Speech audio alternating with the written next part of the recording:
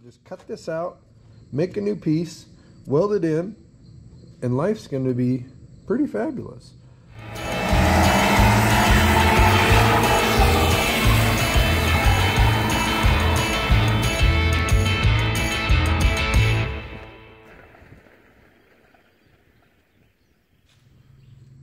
Alright guys, welcome back to the channel.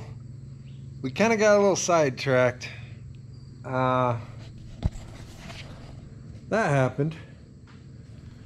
So customer stopped by, we had a couple dad pops, we talked about a couple things, and I remembered that we've got this rust up here in this corner inside fender panel. And you know, we're discussing beautification. We are going to go ahead and clean this side, this panel here up and this down here, and get some paint code matched aerosol to touch that up and clean that up nicely. But in order to do that, we got to address this rust. So we can't, it'd be a little prematurely to go and dress this engine all back up and paint and start doing accessories and crud and leave that. So I decided to go ahead and dump the fender, and we're going to address this. Now, for a little shoebox, very sturdily, very well put together. That fender's held on by 1, 2, in here there's 1, 3, 4, 5 bolts here. 1, 2, 3, 4, 5 bolts here that are extremely hard to get to because you have to, it was bad. 1, 2, 3, 4, 5 bolts here. 3 Phillips headed bolts, 1/4 inch bolts behind the door seam here, and 1 down here. Yeah, and they're all capture bolts. So this one we had to beat up the cowl just a touch. We actually had to slice into the head of the bolt and air chisel that one out. The rest of these we did vice grips, we did different types of wrenches. I didn't video it because, you know, if we put sound in it, it would have just been a bunch of beeps. Like I've said before, there's certain things where I just got to muscle through it, and it's not very kid friendly. And had I, you know, I could have put it on the old time lapse and played some music, but then you would have seen me throwing tools, and the lip reading would have been pretty bad too. So anyway, fender's off. We didn't do any damage to the fender. We've got a little bit of bent up metalwork here on the cowl, and we've got some Phillips screws here. But the cool thing is our rust piece ends right here. What happens, what had happened is this is one sheet, this piece is another sheet that overlaps, and then there's plug welds here, or not plug welds, spot welds here. So of course you're going to have a problem between these 2 sheets of steel, and that's what happened here. So we're not doing this whole piece. What's really going to be handy though is we've got this seam here. We're just going to go ahead and cut with a wheel here, and then down here I'll show you a trick. We're going to cut right along this seam here, and then we're going to use 1 sheet of metal that's thicker just to fill this in. We will not break it outward here. I'm not sure why this is broken outward, but we'll mirror this break, and then we will stitch weld this in all the way here. We take these screws out. This should end right here. We'll just cut this out, make a new piece, weld it in, and life's going to be pretty fabulous. I've reached under here. The rust doesn't extend beyond this point, and then this is somewhere along the life of this Bronco. They must have thought they were on a dirt road mudding, but it was like a tar asphalt road. And they spun her up, and but we're gonna scrape all this stuff off. This is old tar that's covered in dirt now. But we'll scrape all that off, clean all that up too, and clean all this up. We're gonna get all new captures for our nuts, or for our bolts. Odds are we'll get all new bolts too. So that's just the kind of build this is going to be. But yeah, let's see if we can get these Phillips screws out, and then we're going to scrape some of this stuff off, and then we're going to just zip and replace.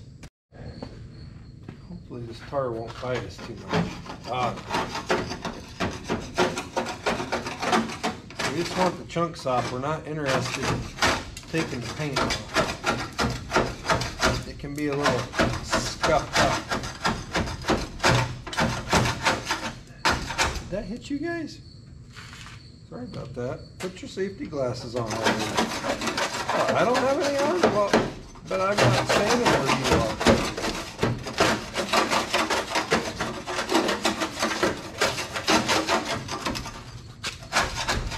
Oh my golly.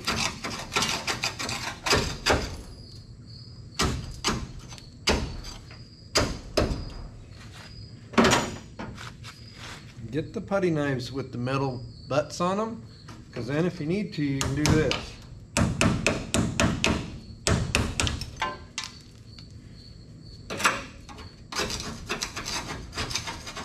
There we go.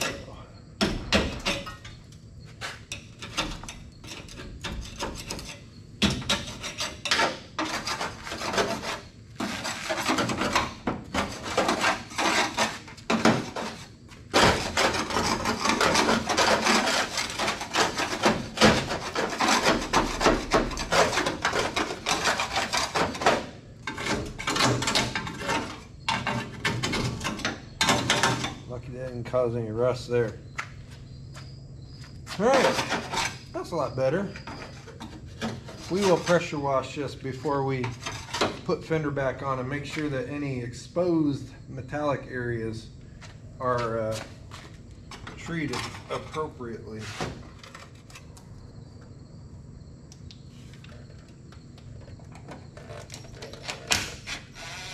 Ooh. I gave him a little PB before I went in the house for supper. And that must have paid off.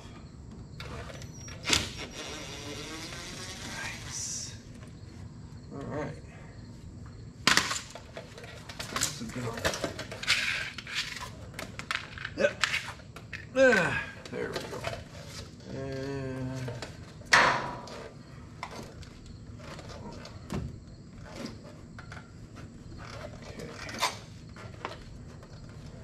that doesn't want to technically come out. That. There's more screws in here. Here, I can bring you in here. Let's get these inside screws out, or at least try it here. Stay.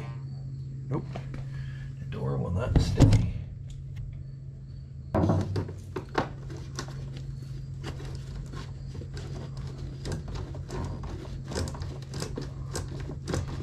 Using the ratchet to get this started just for extra leverage, but it seems like it's gonna come out okay.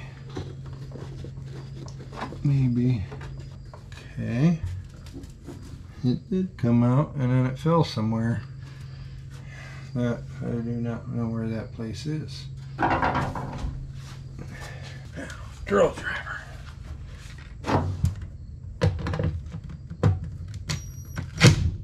Ooh, that was not friendly.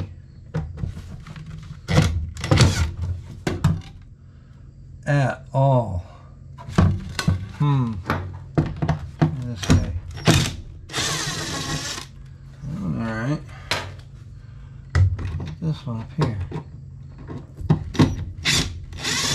Very nice. this one here.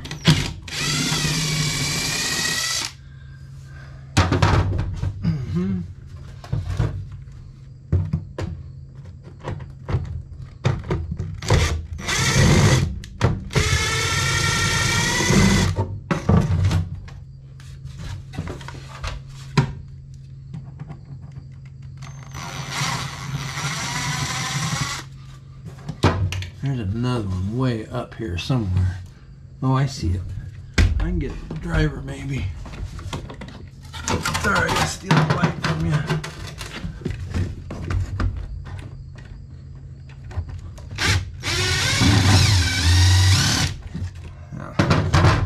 It's spinning. It's just spinning in the plastic is all.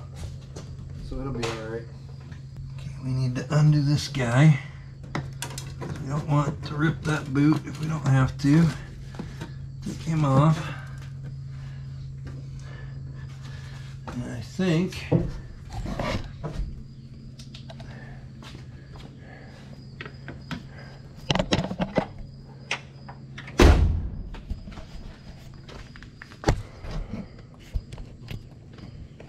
ready to take this guy.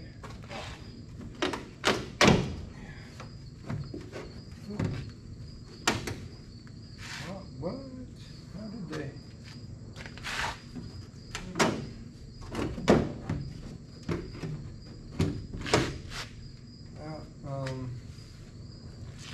I guess I don't understand. How is this supposed to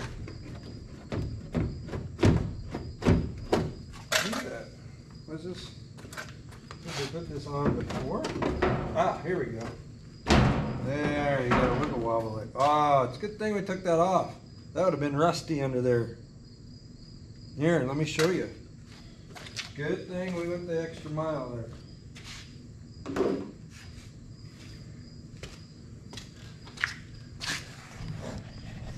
Me stuff and just junk over time has been collecting here. Luckily, look at that. It's still very nice. I mean, it's wet from when I washed it the other day. That's how much stuff collects there. So we got lucky, folks. There's no rust under that. That's outstanding. Clean some of this off. There. Now we can get to zip, zip, zip, buzz, buzz, buzz. Bend, well bend, then buzz, buzz, buzz, and move on, back on track. If you're a professional body guy and you don't like what I'm doing, you can go ahead and comment. I'm not saying I'll change the way I do it, but here's my plan. We're going to come in with the right angle drill on the inside of here, and we're going to drill 2 holes right below this bottom edge of this piece. And then we'll transfer, that'll transfer over to here, and we'll mark that line, and that'll be our horizontal cut across here. And then here, we're just gonna go right with this piece to here. We are gonna stay above this pinch and these spot welds here, and we'll just ticky-tack it in, and life will be pretty good. That's the plan. I think we're in a good place. All right, I didn't have as much room as I'd hoped, so these aren't very far apart, but I can still get in there. You can see the line I drew with my finger. It was actually pretty accurate. And then we can still take a straight edge along those 2 holes. And by straight edge, I mean circle template. And we're going to draw a line.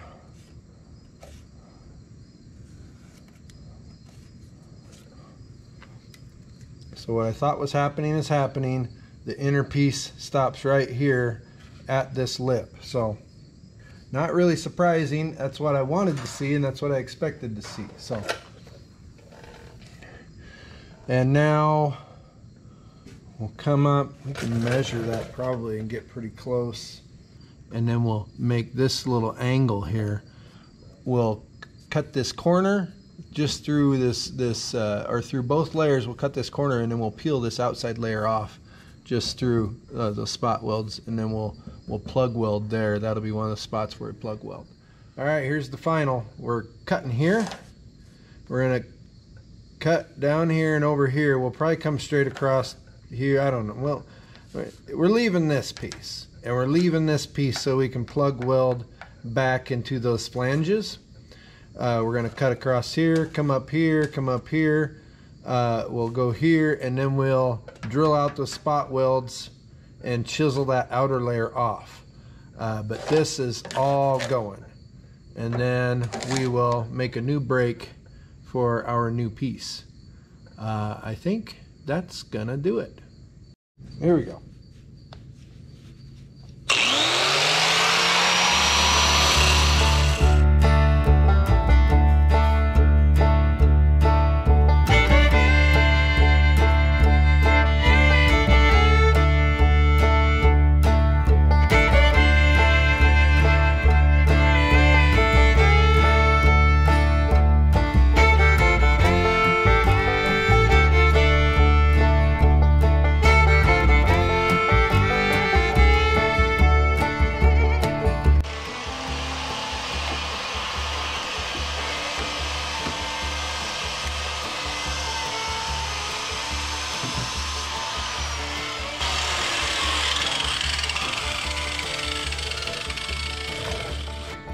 There you go.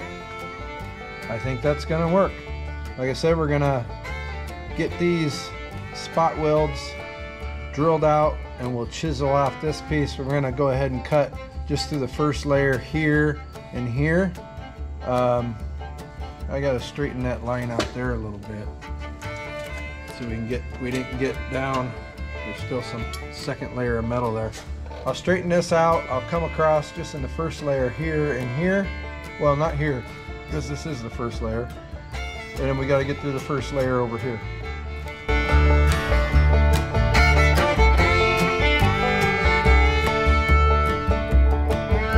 Alright, sorry, forgot to hit record. But I did get this guy chiseled out, this outer layer on this side. That's kind of what's left of it.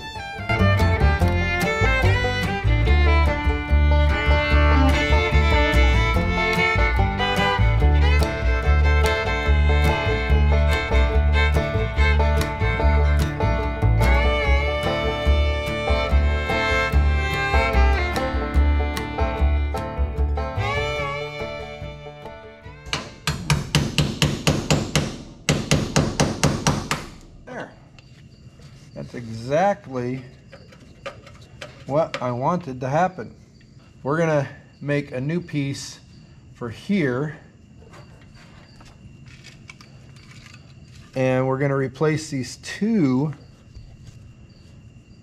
layers of steel with one thicker layer of steel, and we'll put the brake in it so it matches this angle, and well, they're in. But it's time to make a piece of steel. But look at that, it just rusts in between those layers, and there's really nothing you can do except get to clean metal on all sides and rebuild. Day 2 of our inner fender patch panel. We didn't do a lot before I got the camera turned on. We've got we cleaned up our edges, tried to make our lines straight, ground the paint off where we know we're going to weld to, and ground some of the remnants of the old spot welds out. So we're pretty much ready to start building our patch panel. And what we've got here is we've got about 6 and, I don't know, 3/8 or so widthwise. And then from here to the brake is about 6.5. So we're gonna go 6.5, a full 6.5 by 8. Because what we will do is this brake is kind of at, if you can't tell, it's kind of at a slight upward slope. So it's not like we can measure up from the bottom of our piece and, you know, throw it in the brake. We're gonna have to do some careful measuring but the goal is to have a little bit of overhang here to be able to trim this down on the sides, and then also to have a little bit of overhang here. It'll be more work trimming it to the exact shape, but I would rather do that than make it the exact width and length I think I need and then miss this break and have to start over, if that makes sense to you.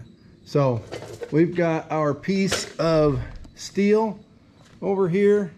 Again, this is as thick in one layer as that piece was in two. So that's the way we're gonna do it. And I think it's gonna work out pretty good, but we're gonna cut 6.5 by 8 inch chunk off of this piece, and then we will start to formulate and modify that piece to fit exactly in that hole.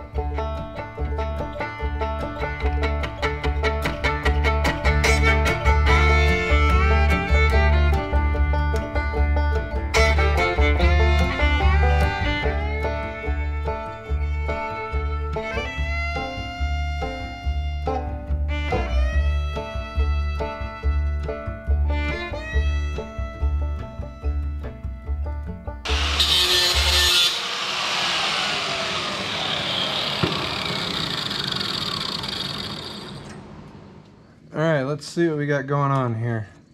We should be able to set this down in the corner. Get a couple magnets on it here. See what's going on. Stay. One right there.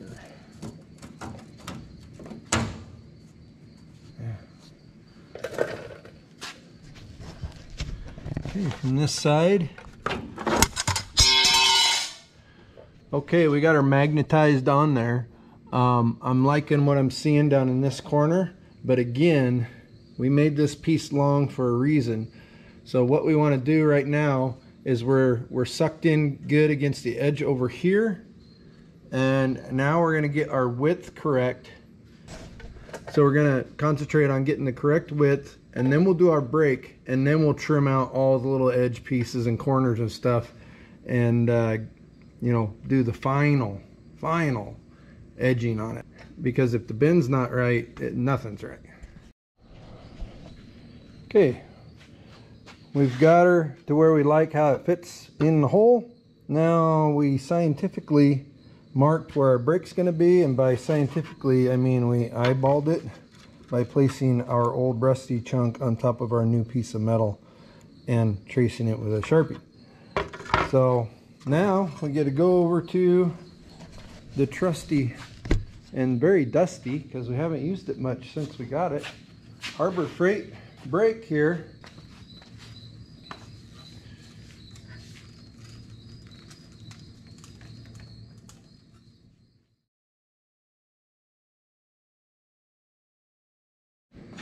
Well, the bad news is the Harbor Freight bender really didn't like bending the huge gauge sheet that we are using.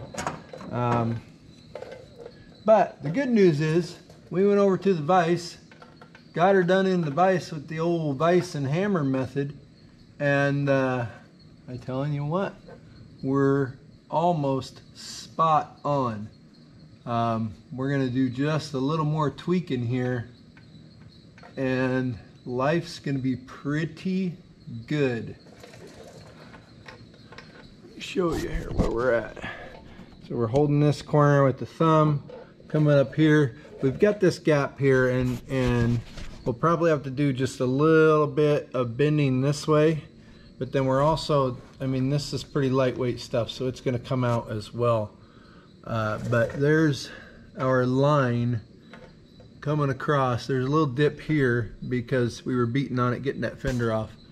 But here's your line coming across. We got to get our new piece a little bit flatter at 90 degrees. And then what we'll do is we'll come up and we'll probably put a little bit of a break lengthwise here in the center here, so we don't stress this joint out trying to pull these two pieces together. And then we'll get it to where we can mark just hard to do with. Here, hang on.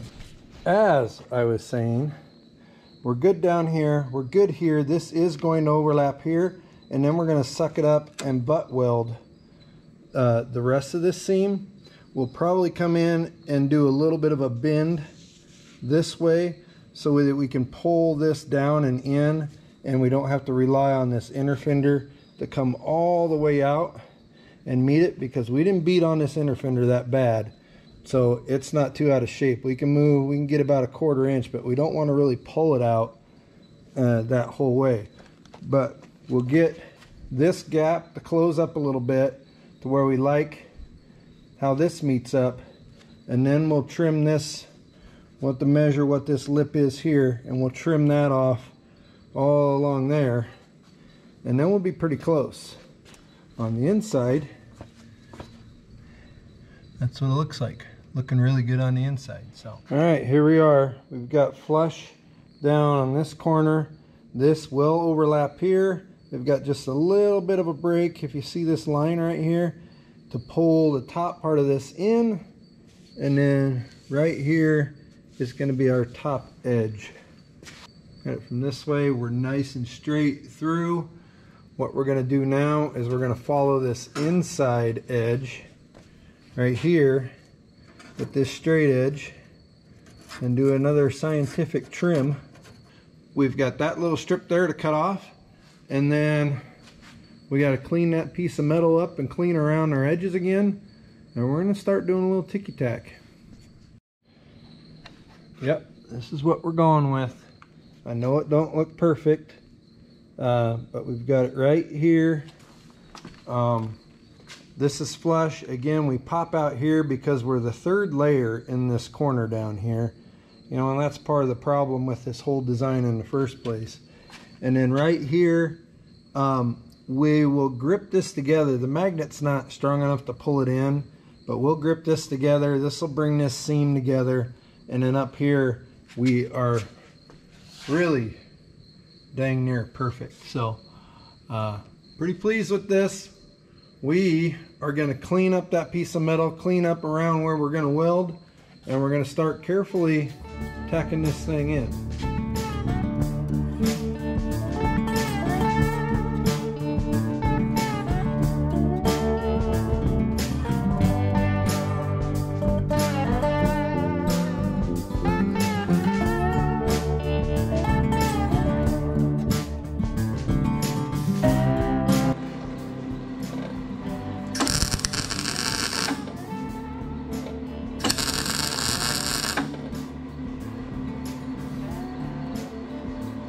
That gets into that overlap.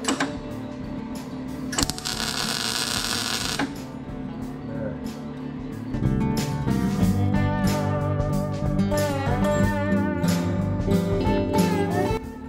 Here we are, tacked in. That's from the front. This is a dent. This was here before I touched it. Front side, we had a little bit of burn through here. We'll have to be careful with that. And we've got a little bit of a gap in the back that we're gonna have to fill, but otherwise, looking pretty good. We're gonna start stitching that together, and we'll check in with you here in a bit.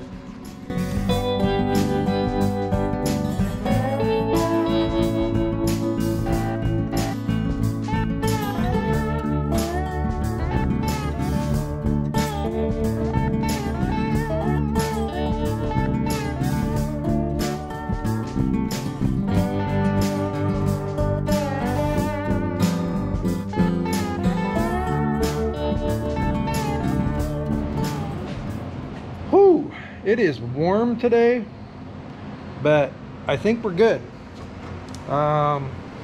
One last update on the inner fender patch. There she is. I think we're done grinding. We've got our overlap here. Obviously, some of these edges are going to show because you're going from, you know, things that were overlapped. They use seam sealer around this. Apparently from the factory. And then on the inside, nice clean lines. We'll clean this up here and we'll run just with our finger just a quick little bead of seam sealer around these edges, and then it'll get painted red along with this fender and down here at the battery box. So goes right in line with the inner fender. We will have to drill a hole. We'll have to measure up from this hole. It'll get a hole right around in here for the last fender bolt, but we're good. We have to go get some enamel paint, single stage paint now. You can get it in the aerosols, so mix it up and everything. So we're gonna go grab that, and we'll also get some seam sealer. We'll clean this up a little bit. We'll clean this up a lot of bit, and then we'll kind of mask all this off and we'll spray that red. That's what's gonna happen next.